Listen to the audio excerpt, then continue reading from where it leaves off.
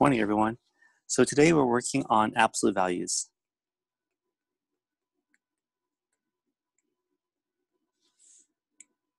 Now, absolute values, you guys might have remembered a definition from Algebra 1 and geometry. And the main idea is distance away from zero. It seems a little bit abstract, but this is usually used for a distance measurement. How far are you away from the origin? But let's look at this a different way. If I ask you, what's the absolute value of 3? This means, well, aren't you 3 spaces away from 0? On a number line, the number 3 is 1, 2, 3 spaces away from 0. But also, so is the number -3. That would also give you 3. Because at -3 here, we are also 1, 2, 3 spaces away. And distance for us is counted as a positive number. Distance for us, oops, I spelled that one. Distance is positive. When I ask you, how far is your friend's house from here? 3 blocks. So you walk 3 blocks. When you walk home, do you walk a -3 blocks home? No. You say you walk 3 blocks home. Because distance, no matter which direction you're going in, is always going to be a positive number. Now, why is this important? Is because when we start getting into a 2D plane, numbers, what is the distance of 4, 5? Oh, sorry, whoops. Let's do 4, 3. What's the distance of 4, 3 from 0, 0? How far is this point away? And that question changes our definition of what a absolute value is going to do for us. Okay? So that's why it's more of a definition of a distance. And it looks kind of simple and plain on a 1D number line. But in 2D, it actually turns out to be the hypotenuse of a triangle that's 4, 3. Okay, so if I ask you what's the distance from 4, 3 to 0, the answer would be 5 units. So that's off topic, but that's what absolute values really does for us. Now, taking us to this follow-up question, what if I write x, absolute value of x is equal to 3? What possibilities would make this a true statement? Possibilities would be not only a regular plus 3, right? We discussed, right? That would be 3. So x is 3. But on the other side, if I wrote a -3, that would also give me a positive 3 as an answer. So x here would have to be -3.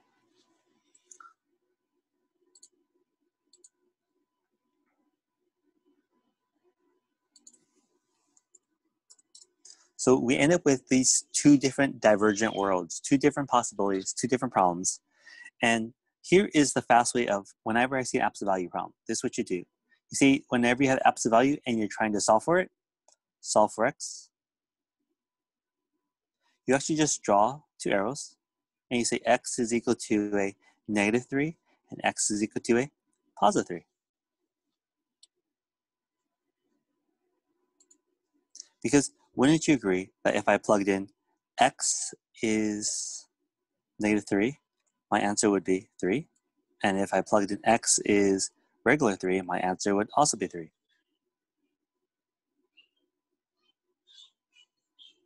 Oh, if you can hear that in the background, it's my kid acting up. In a good way, he's messing around. Okay, so let's make this problem a little harder. If I write absolute value of x plus 2 is equal to 5. Right. Now this problem becomes a little more abstract, becomes a little harder, more numbers involved. But just like what we did over here, we just have to split it into 2 versions, where x plus 2 is equal to a -5, and x plus 2 is equal to a regular 5. Please take of note that the inside parentheses inside absolute value does not change. What changes is the outside. One stays positive, one stays negative. One stays positive, one stays negative, or becomes negative. Okay? So please take that of note. Let's see if this actually works. We solve them separately. Now solve separately. So we minus 2, minus 2, minus 2, minus 2, because we're solving for x. X is equal to negative 7. X is equal to positive 3. When we double check, if I plug in negative 7 plus 2, that's negative 5. And absolute value negative 5 gives me the 5 we want. Double check the 3. 3 plus 2 is 5. 5, absolute value 5 is the 5 we want.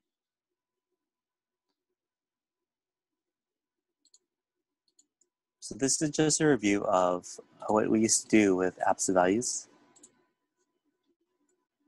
Now, the problem could become more difficult, but we have different ways of dealing with different scenarios. So, what if the problem became larger?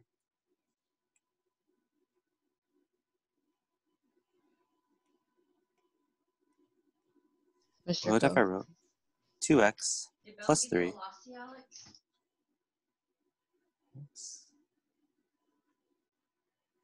Mr. Ko, I have a question. Yeah, give me one sec. Okay, so for this example here,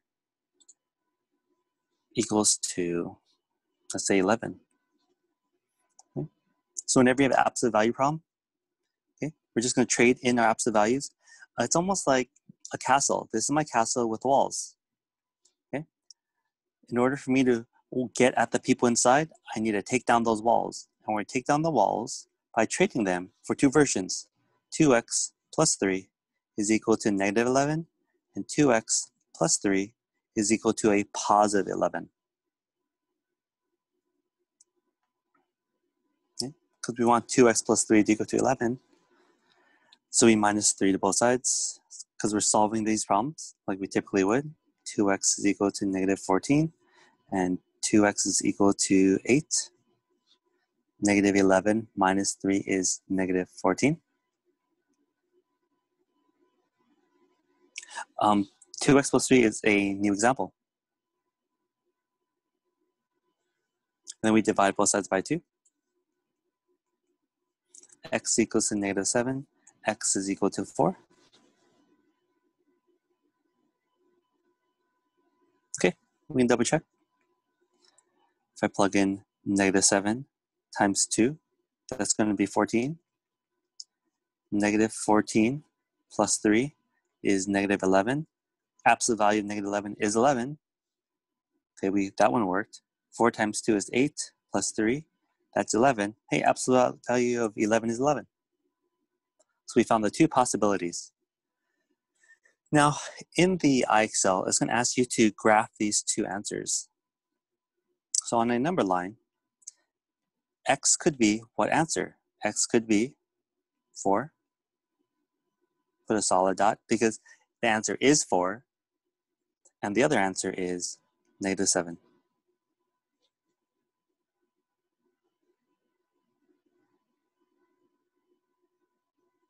So again, this is just a review of absolute values. We're going to go one step harder. What if I have a bunch of stuff outside the absolute value?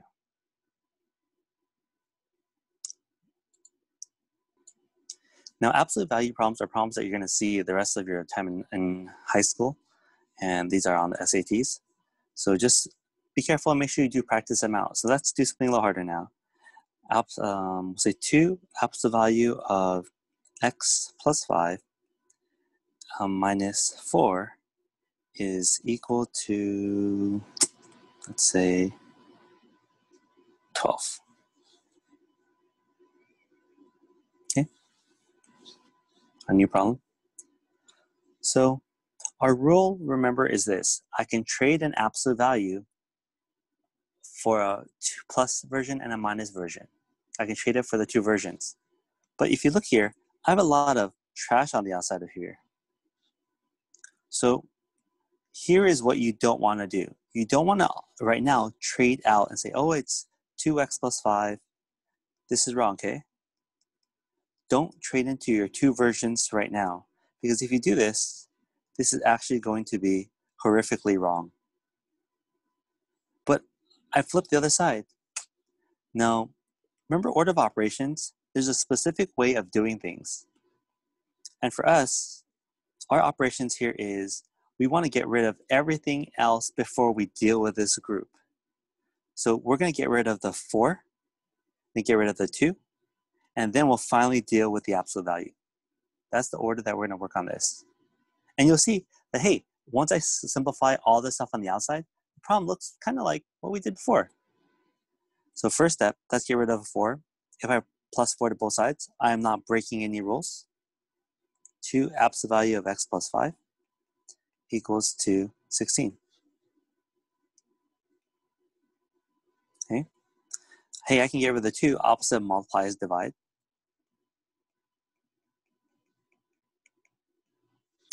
And now we end up with a problem that looks just like what we had before. Now we can use our rule where we can trade out our absolute value for a positive and a negative version.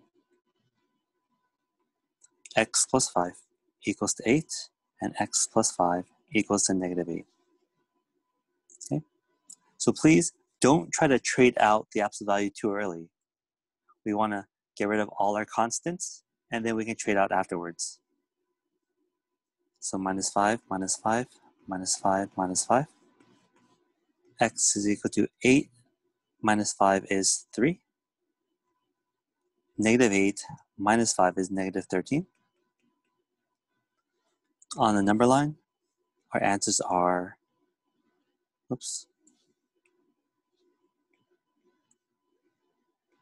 negative 13 and 3.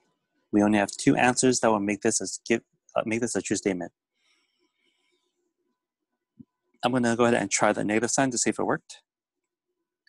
2 absolute value of negative 13 plus 5 minus 4 is equal to 12. Let's see if that worked. Negative 13 and 5 become negative 8. Absolute value of negative 8 is a positive 8. And we multiply 8 times 2 is 16 minus 4. Yep, that is 12.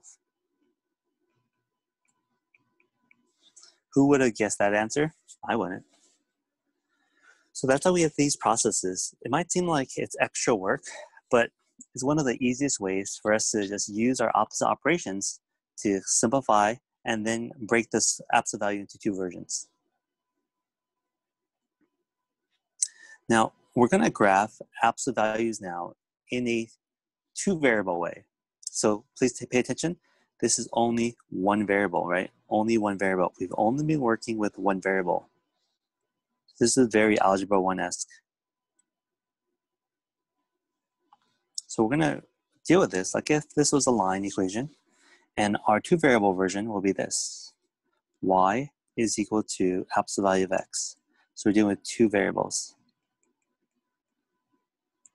Now when 2 variables happen, the problem with 2 variables is that it's not just one answer anymore. It's a whole set. It's almost like you're dating someone. If you change, they change. If they change, you change, right? We call it a dependent and independent variable. Okay.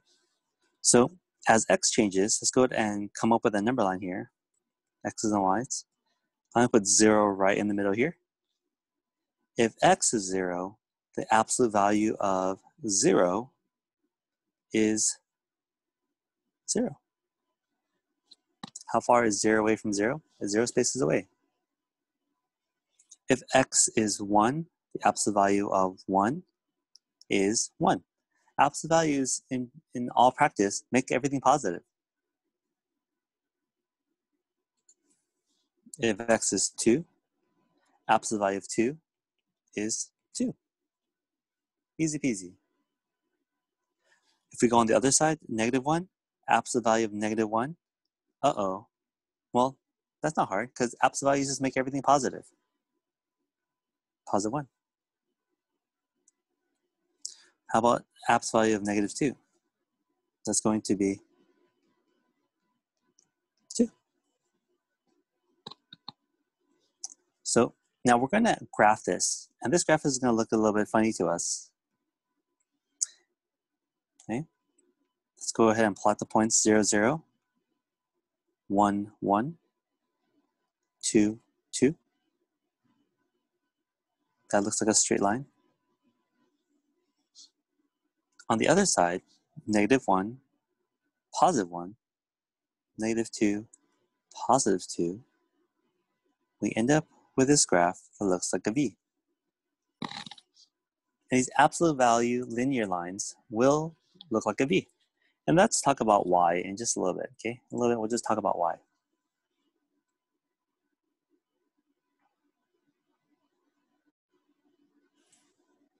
So if I want to look at this graph a little differently, what if I said all the x values are positive? If all the x values are positive, do I even have to write this graph with an absolute value sign? If x was positive, can't this graph here just be rewritten without an absolute value? Example, if I promised you that x was always going to be positive, if x was 1, if x was 2, if x was 3, does the absolute value even matter? It doesn't. So we could say x equals to 1 when x is greater than 0, even equal to. This is my condition. We can graph the graph as x equals to 1. As long as it's positive, we can write it without the absolute value sign. But what happens if x is negative? X is negative.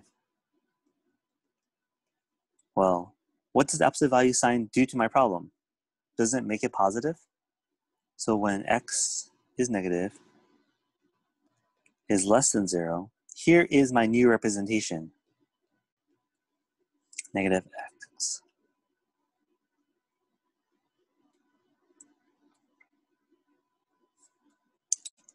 So I want to show you something interesting on the graph. I'm going to do a shading method.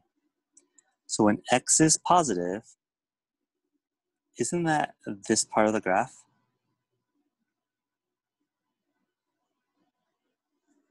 So this blue part of the graph is when x is greater than 0.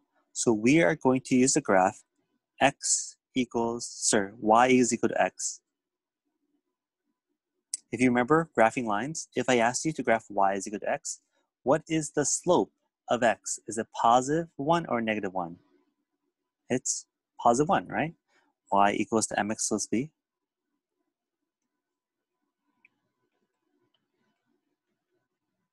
So y is equal to 1x plus 0. So we have a 0 here, and a slope 1 over 1, 1 over 1, 1 over 1.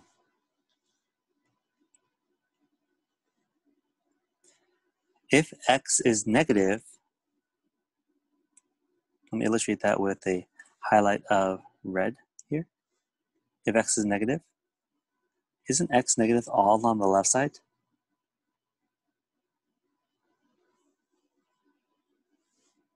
So if it's negative, we are going to use our negative x version.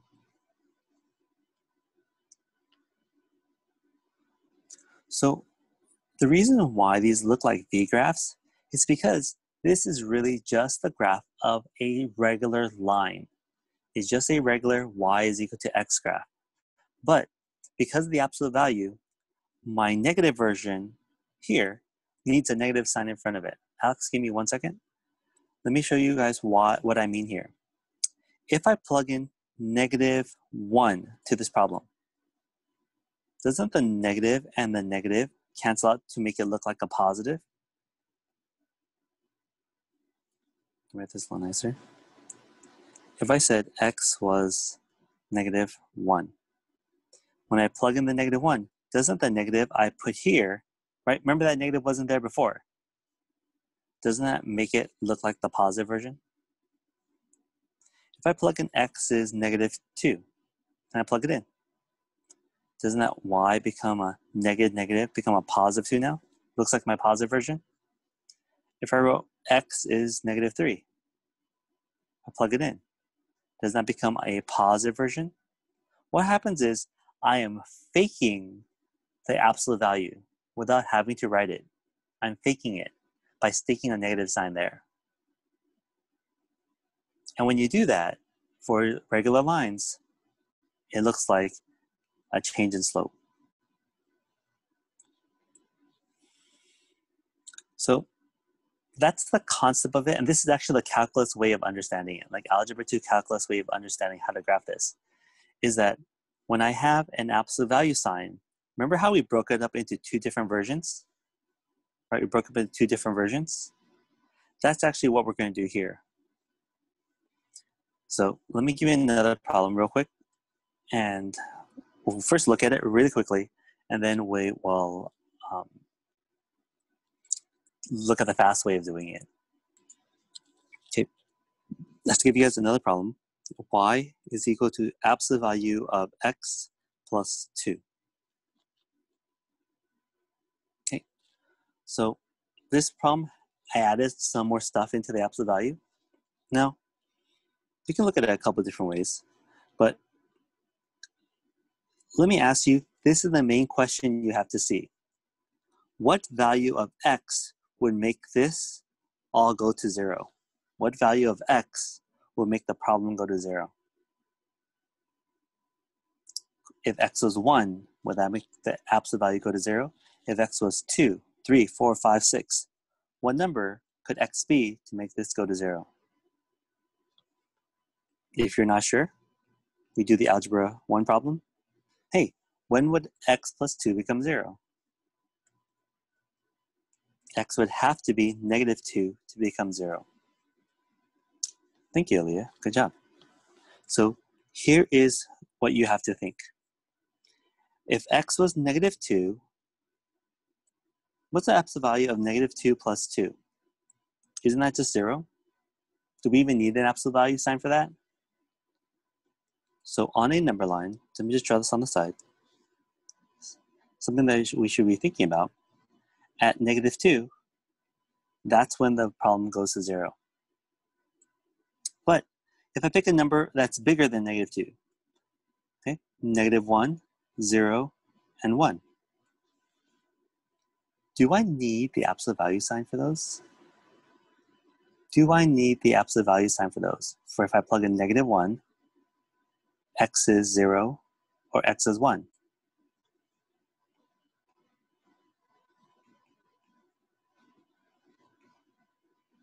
Oops. 0. Do I really need an absolute value sign for these? Or are the answers all going to be positive? They're all going to be positive anyways, aren't they?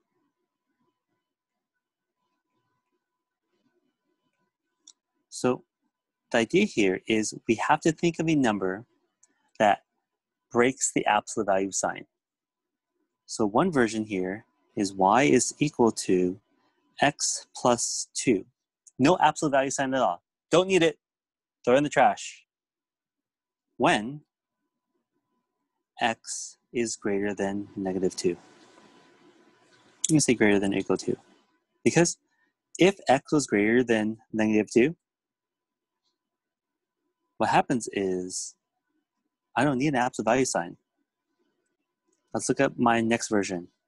Y is equal to negative x plus 2. When x is less than -2. Now, why did I write it this way? Remember, absolute values break a problem into two different versions, a positive and negative version. And that's what we're doing here, breaking into a positive and negative version. So for this one, that's right. Let's try x. If x was on my number line, -3, x was -4, x was -5. y is equal to negative 3 plus 2 is negative 1. So what did this negative do to this negative? It forced it to become a positive.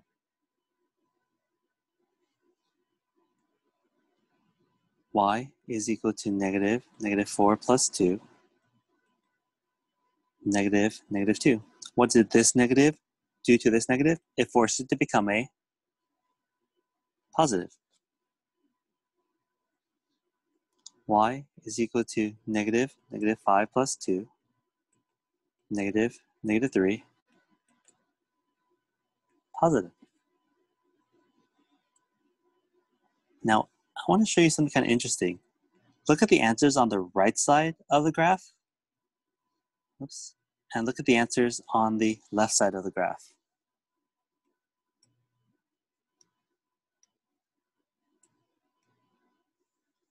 Do they look the same?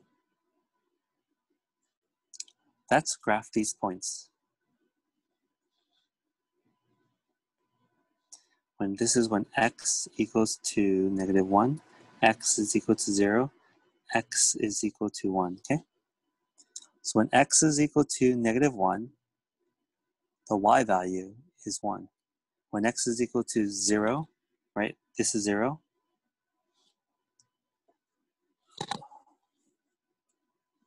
y is equal to 2.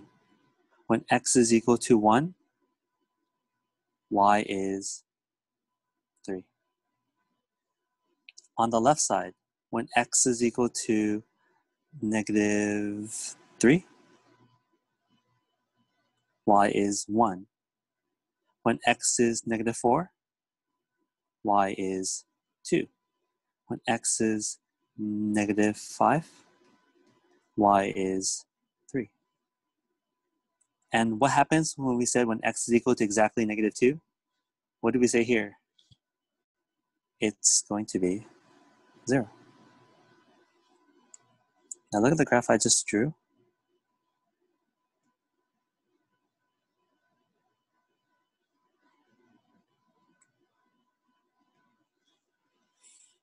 It's our absolute value type graph.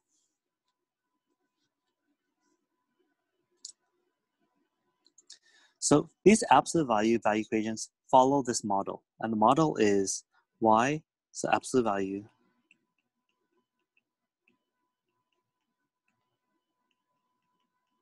follow this model. Y is equal to m x minus h plus k. That's the model, and that's the model we talked about on one of the first days of class, where m is a slope, h and k is my vertex, meaning that's this special corner point in my graph. So let's look at what we wrote already so far in my last example. And let me copy it. Y is equal to absolute value of x plus 2. What is the m for the graph? What is the h for the graph? And what is the k for this graph? Okay, looking at the model, the h is inside my absolute value. My k is on the outside of the absolute value. And the m is always in front of that absolute value. Okay, what is the m? What's in front of the absolute value? Do you guys see a number? We can't write 0. It's an invisible what? Invisible 1. Where's the h and k here? The h, there's a negative sign already here. This is a common practice in Algebra 1, Algebra 2, and pre-calculus. So since there's a negative, this is going to be rewritten as a negative 2. If h was negative 2, that would become a positive 2.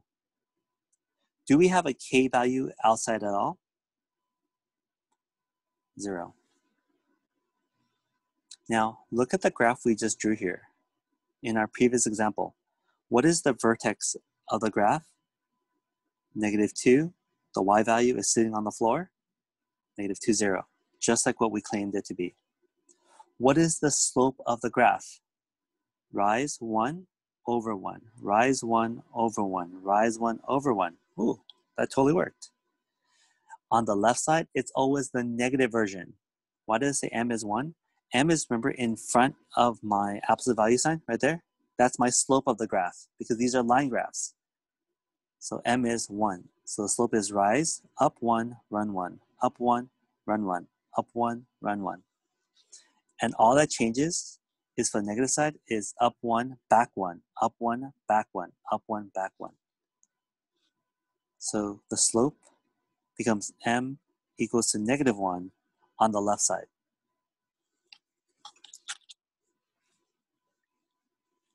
Okay, let's do another example to help you guys out with this. If you guys graph parabolas in Algebra 1 and you had it in point slope form, I think,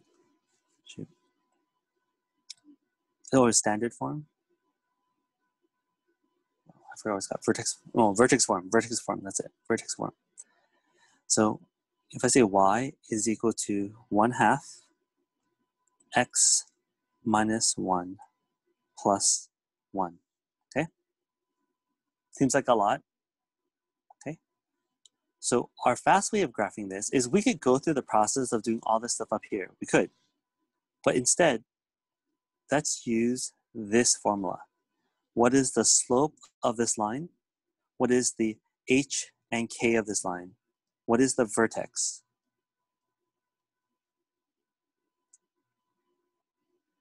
So what is the slope of my absolute value equation? In front of the absolute value. Thank you. What is my h and k? Be careful. I want you guys to write that down right now in your notes. Can you tell me what your h and k is? And now write it in the chat.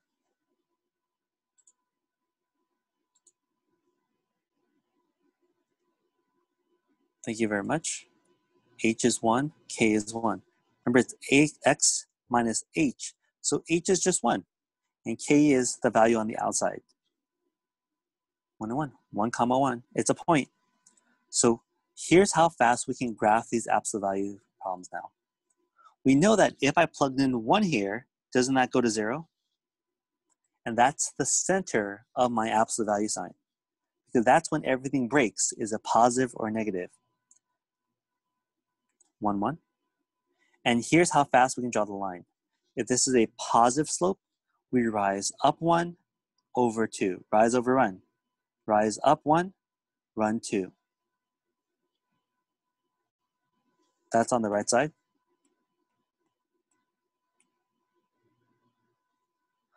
On the left, our negative slope is negative 1 over 2.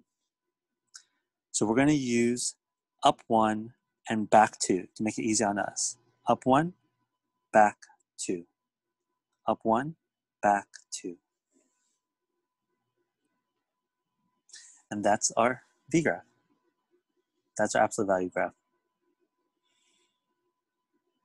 So if we can tell the characteristics of these absolute value graphs, they're actually very easy to graph.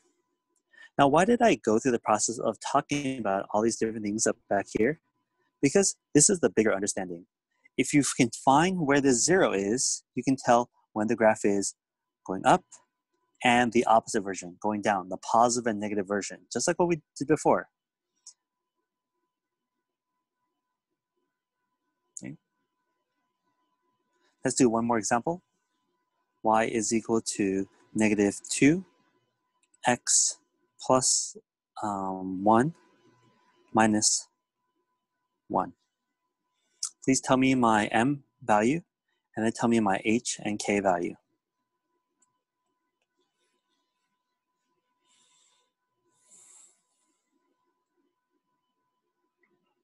Okay, my slope is going to be negative 2. And my h and k, please be careful, it's going to be negative 1, negative 1. You can rewrite it as x minus negative 1. That's how you end up with a positive. 2 negatives make a positive, right? 2 wrongs make a right. And negative 1, negative 1. put a dot. And that's, I guarantee you, that's the center of my vertex. Now, here's the tricky part. The slope is -2. So -2 over 1, -1, 2 over 1. We're losing money here.